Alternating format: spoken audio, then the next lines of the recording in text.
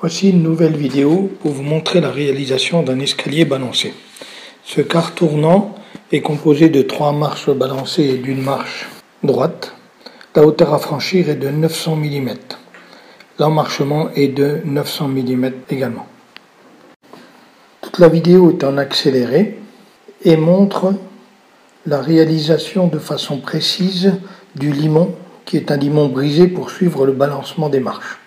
Le limon est en fer plat de 250 mm par 10 mm d'épaisseur et les marches sont des marches de caillebotis avec des trous non débouchants faites sur mesure. Dans une vidéo prochaine, j'expliquerai comment déterminer les dimensions du limon pour un escalier balancé. Si ce n'est déjà fait, n'oubliez pas de vous abonner.